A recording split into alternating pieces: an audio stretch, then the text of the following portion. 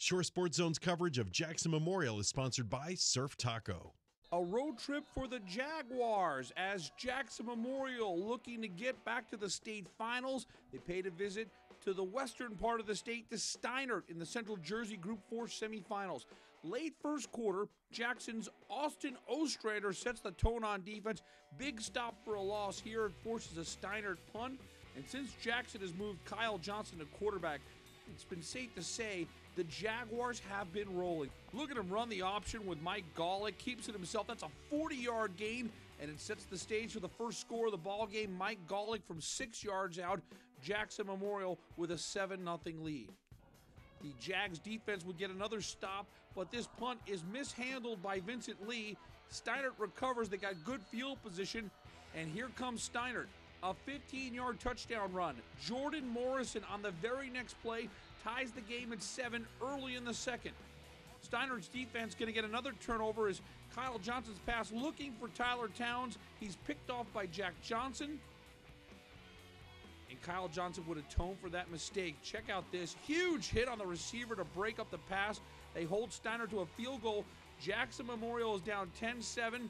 But they're about to take control of the football game. Golick putting together a drive. Here's a 18-yard gain, lowering that shoulder, initiating the contact. And then how about another Mike Golick run? Swerving through traffic all the way down to the 1-yard line. This is a 36-yard gain.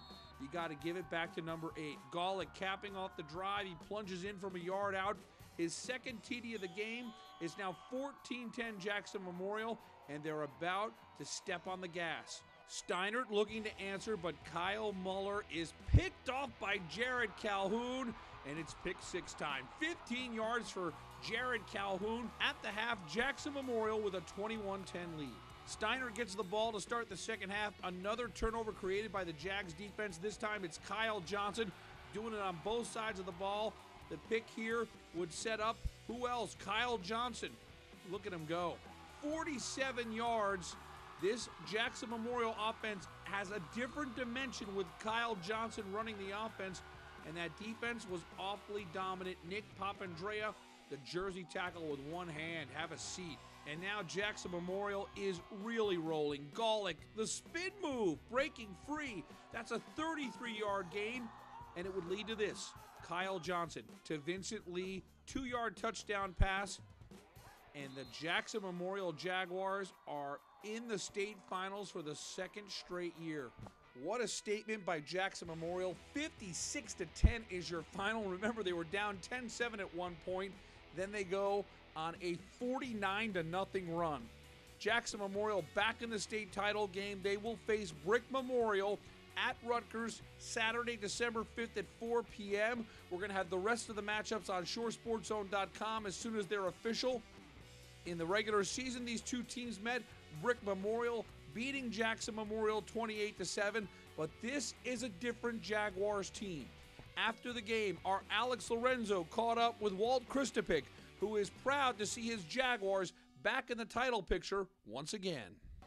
This group, as we were just telling them right there, they had to grow week to week. We had a long way to go. We had to replace everybody up front on our offensive side of the football.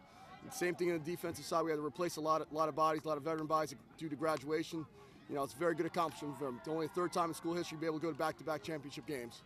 It's definitely rewarding to make it back to Rutgers, make it back. But we don't want to be last year's team. Last year's team was great, one of the best teams we ever had. But this year's team is just as good, and we believe in ourselves, and we believe we can win it back-to-back. For more Jersey Shore sports, log on to shoresportszone.com.